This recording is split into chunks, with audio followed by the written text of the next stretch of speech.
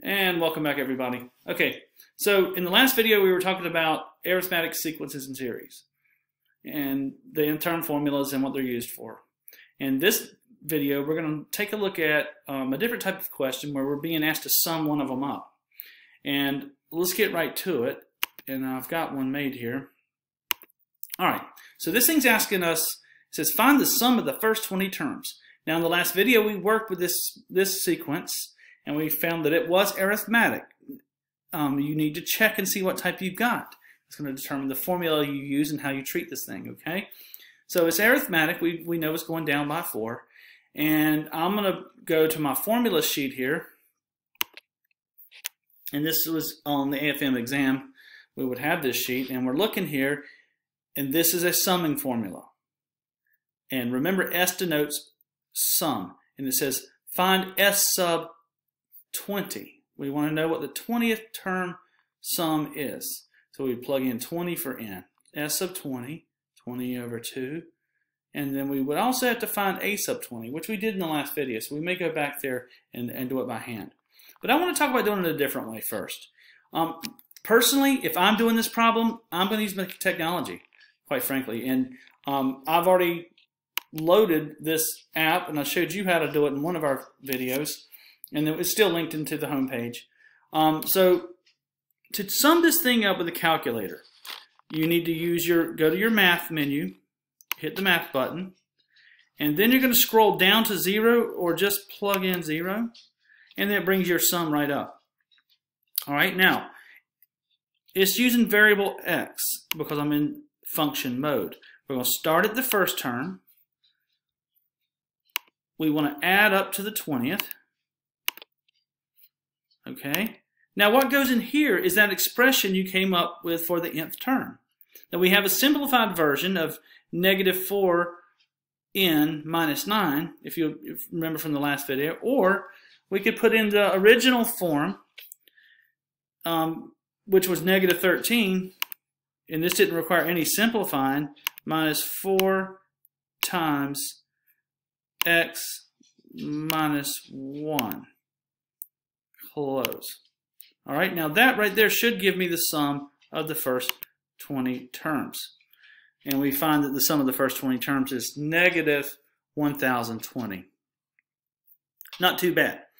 What's nice about that, we didn't have to find the nth term formula to do it.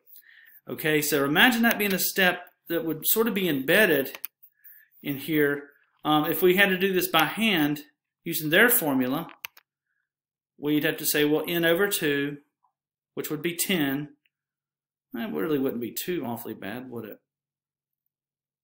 Let's see here. We'd have 20 over 2, which is 10. Well, let's do it with the equation editor to look a little better.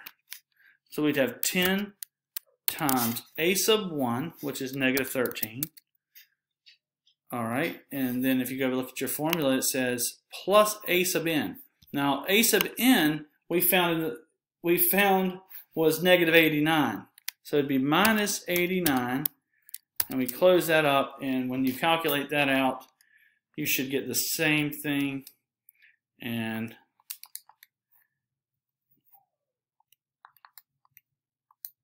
yeah, do. So that would work itself out too. So doing that by hand is not too bad. The problem that makes it a little bit slow is finding that nth term, which we did in a previous video. So, I mean, you know, take your pick. I personally use the technology and knock it right out because we're allowed to, okay? All right, next. Let's take a look at another problem here. This is find the sum of the first 15. Well, this is a geometric sequence, and they were asking me to sum up a geometric series. Again, you'd have to test it, see what type it is, classify it. It's either arithmetic, geometric. This would be geometric. And we'll go to our formula sheet first. We look here. We're looking at a partial sum. We haven't talked about this third one yet. Now we're going to get into that tomorrow. But this one, we can find the sum of the first 15 terms. But again, I'm telling you, I prefer the calculator. I'm going to do it first that way. And we'll clear this guy out and get me another one. If I'm going to sum this thing up, I'll go to my math menu, get my sum. I'm going to start with the first term again. I think we said it was up to the 15th, sum the first 15, and we're going to plug our formula in. And if you remember what the formula was, I think it was 2 times 3, close it, raise that to the x minus 1. And that's it. This thing's ready to go. And that's a big number, you know.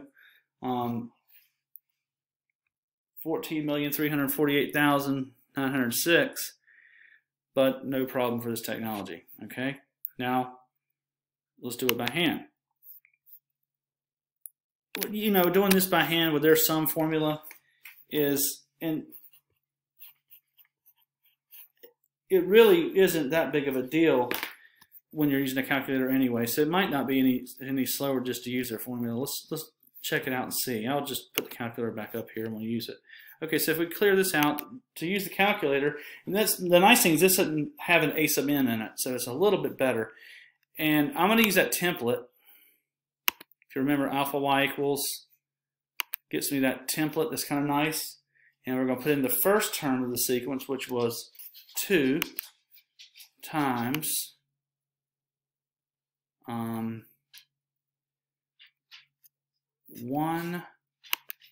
minus r raised to the n. Boy, that's a big number there.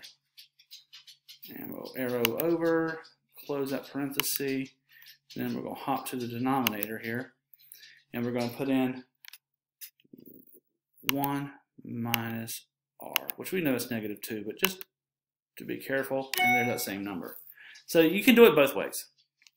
One way I honestly think the other way is a little faster, but either one. Anyway, that's pretty much it for this video. Don't forget, check your Canvas page daily. Our conference hours are 1:30 to 2, Monday through Thursday. And seriously, send me a message if you need a different time or something like that. If you need some extra help, I'm definitely willing to do that. I know these things are not easy to work on for some of us, and you know, we'll get through all of this mess we're in, guys. Hang in there, stay safe, wash your hands. I'll see you tomorrow.